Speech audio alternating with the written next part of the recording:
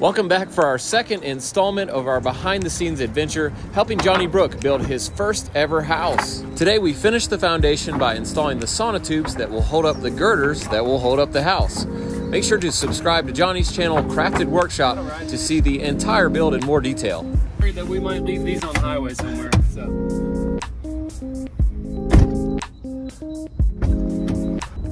Well, just like normal, one place didn't have everything we needed. So now we're going to Southern Concrete Materials over here, which is our concrete plant. And we're gonna get some 5/8 steel. That's number 5, which is what's spec'd on the plans.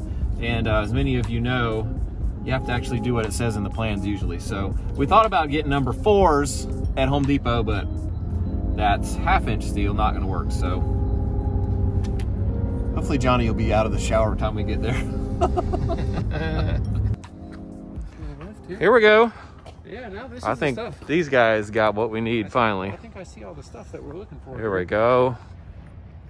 You just turn that right into our joist. Sometimes you get it up, man. I think that could dry that out a little bit. Nice 1x1 there. Oh yeah, well, we're getting down to the tap root now, I'm pretty sure. I'm gonna cut this rebar to 2-foot sections here. Let the woods provide my sawhorse right there. Flop it and drop it. Oh, that one did better. There you go. That one did better. Yep. We're setting up all of our tic-tac-toe games here. So we're gonna have a 10-round tic-tac-toe match when this is all done. Yeah, it happens a little later. We've got all of our footings ready. And the next thing is we're gonna set these sonotubes in. We're gonna cut them like a little bit long to start with so that we can get them braced and get everything where we want it. And then come back around after everything's set and then cut them the final height. I think that's gonna be easier than cutting the thing perfect and then trying to have it get it at the exact right height while we're bracing it and all that. So that's the plan.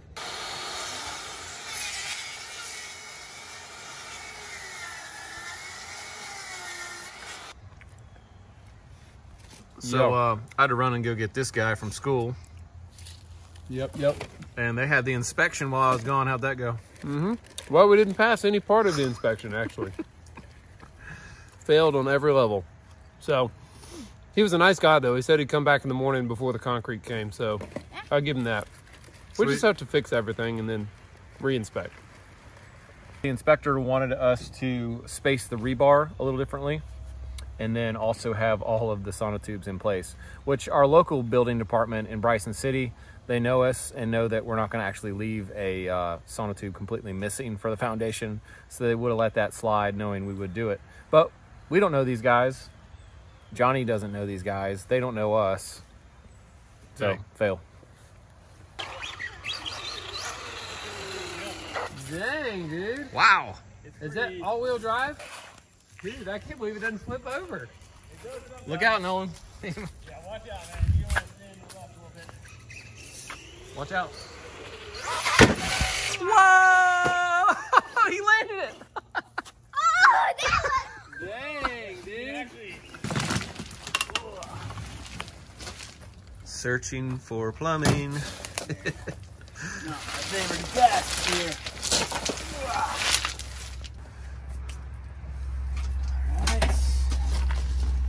Well, there's your clean out. Oh, I know that's the sewer. Yeah. So that goes over there. Oh, are you looking for the sewer? PEX. You're looking for, the PEX. oh. Yeah. Well. Because the PEX on the inside, I can see it goes underground right under here. Gotcha. So. Well, what I would say about the PEX is I'll bet it's 2 feet down. Oh. Because otherwise it'll freeze. Oh, yeah. No, So you're right. Because that's code, I think. Yeah. So. Wow. Got some digging ahead of me, I guess. Yeah. I wonder if I should just get in here with the excavator, but. Yeah, well, if you hook it with a tooth, then. Yeah. There goes my PEX. Yeah. Do everything for He reviews everything. I'm a hard critic. It's smart. I like that. So smart. That's what happens when you actually have to pay for stuff. Yeah. That's the big difference. For instance, look at this wheelbarrow. Well, I bought this. He bought that. That He was probably reviewed it before you bought it, didn't you? Oh, yes. How'd it do? Like 5 stars? It's pretty good, man. I mean, check it out. Yeah. It's an awesome. It's got a low center of gravity is what I'll tell you. And you don't have to shovel real high to get the stuff in there. Dumps really easily. It's You got these to hold back like brakes. You know how if light you're it is. Yeah, it's super light. I mean, I've never even seen a wheelbarrow like this, actually. you haven't lived, man. Yeah, so case in point right there. Here we are, foundations ready for concrete. And this is after about 2 days of work. Got it all squared up, dug out. We've got the footings dug with steel down in there. Whoop. And we've got these sonotubes just sort of placed and hanging and braced, you know, pretty well using this little bridge system.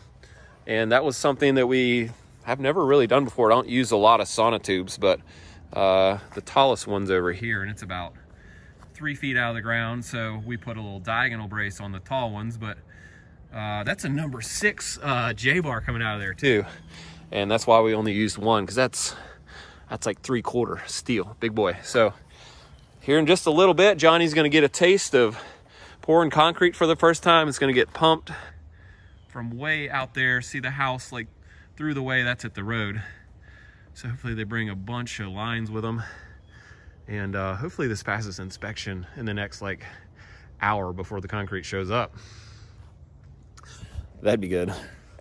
When you're waiting on concrete to come, that's when you think of all the random things that you just wouldn't have thought of otherwise. Like, we got an excavator. Why shouldn't we go ahead and dig a trench for the sewer? Because otherwise it's going to be under the house and you're going to have to dig it by hand later. Yeah. That's not an option. Or we're going to have to wait on the plumber to come out here and dig the trench Yeah. before we frame the floor. Not a good option. Not a good option. So that's happening. And I've already rented it, so yeah, it's there. This is a sunk cost. Yeah.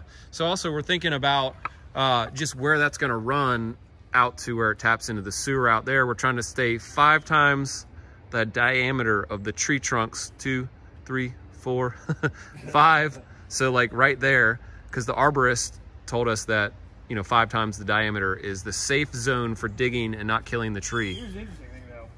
He also said that includes driving over it with a machine. Oh. Because that evidently compresses the soil so much that it is essentially like you're cutting through those roots. I didn't even know even that. with the machine tracks. So right here, I would have to be this big with the excavator probably, you know? Yeah. Because to get my trench through here. So just driving the excavator driving all over these roots here could kill the tree. And the reason that's bad, besides, I mean, you know, you have to move trees to build houses, but yeah. You're not cutting this tree. No. And it provides a ton of nice shade. Yeah. I mean, that's one of the things I really like about where we're building right. this in our backyard. You don't want to kill it. Yeah, there's all this tree cover. Plus, if that came down on this house, there goes the house. Johnny, that's exactly what I'm getting at right there, buddy. So, good job. We finally got around to it. We did.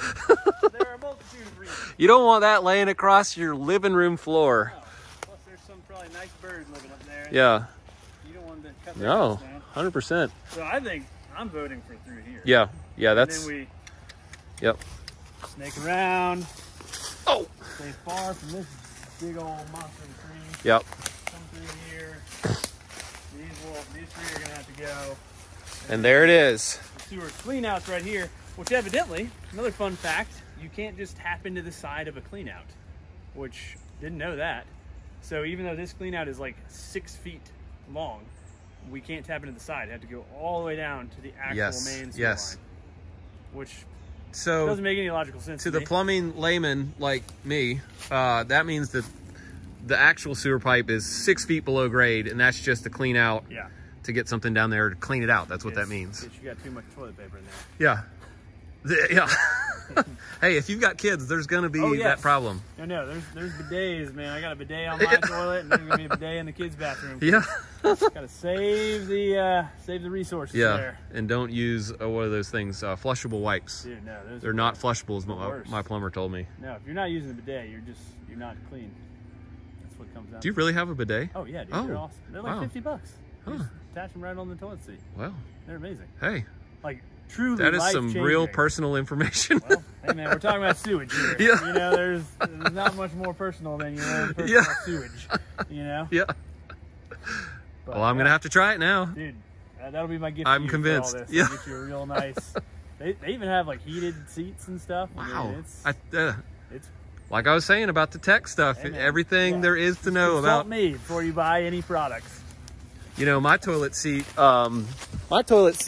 is so bad that like his little hinge thing that constantly the pin pops out, and so I have to like poke it back in so the seat doesn't fall off the toilet. I'm buying you a bidet.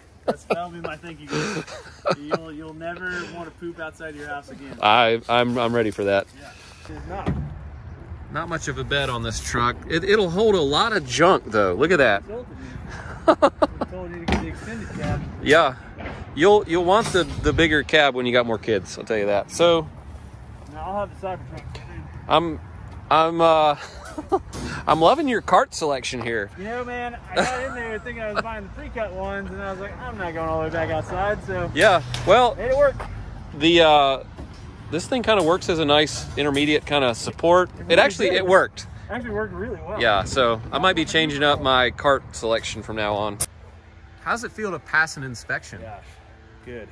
Very good. Like how good? Very good. There was fist pumping just a second ago. There it is. All right. Yes. Yeah. Just like this is recreation of the excitement. The building permit, which I also got footage of my excitement. Look at that. That was. Well, they make it obvious what that is. Look at that. They do. Let me see that again. It's like size 40. What do you think that could be? Any questions? Oh, that's a building permit. Yeah, I think so. So, yes. That's awesome. Footing inspection. Hey, good job, Johnny. First inspection. Yeah. Off the list. 1 out of 2 ain't bad. So what's after this, inspections-wise? Framing? Yeah, I mean, basically, you can frame the whole place. And then they come back and inspect the framing, and then it'll be electrical and plumbing? Yeah. Sometimes they want to look at the floor system before you cover it if it's in a crawl space. So they don't have to crawl in the crawl space to look at the framing. But in this case, no crawl space. No crawl space. So I'd say just frame everything. Sweet. Yeah. Ooh, man. Yeah. Weight lifted. Yeah. I know the feeling. I mean, dude. It's a good feeling. It's a very good feeling. Now we wait. I just need to remember to call to release the concrete truck. Call to release at 1 or earlier. Or earlier. Or anytime now. I can call now. Yeah. I think I might do that. Tell them to send it on. Pump mix. Because evidently this guest house now, when I went to get the zoning permit, they wanted to classify it as a separate building with a separate address, its own house, single family residence. In your yard. In my yard, which we can't rent and can't sell separately because of the neighborhood rules, but whatever. I evidently, according to the inspector, have to get separate electrical service out there with its own panel and all that, with its own meter, because according to my electrician, we were planning to just run a sub panel out there.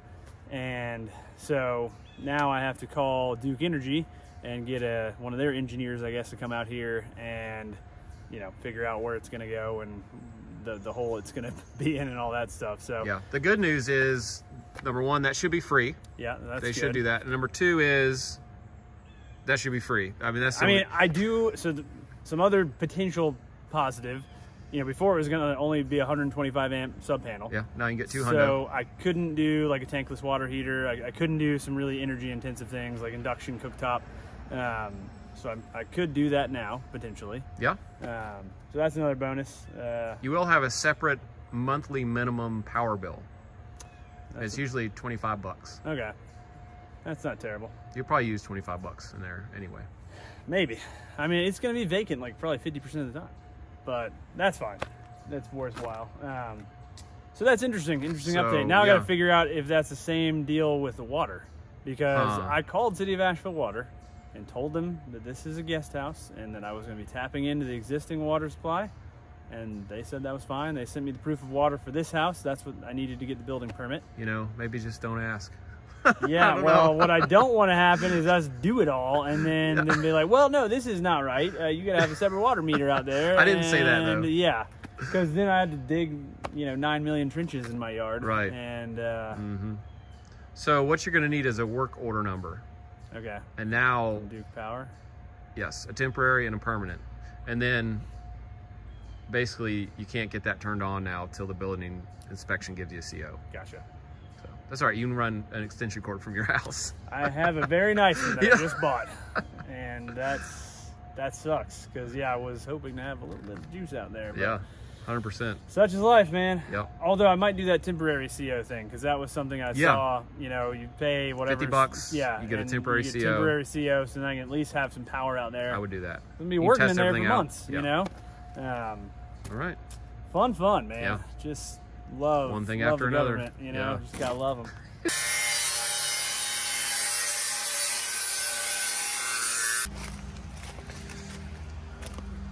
We've got the utility ditch going here for the water line. 2 feet deep so it doesn't freeze. You may have to go way deeper in other areas, like in the north, than that. So don't tell him I said this, but Johnny's pretty good on the excavator. We're going for 24 inches down here. And as you can see, it's bang on 24. He even thought about leaving a way for him to get out of here with this excavator when he's done, which was real man of genius type stuff for a guy that does woodworking.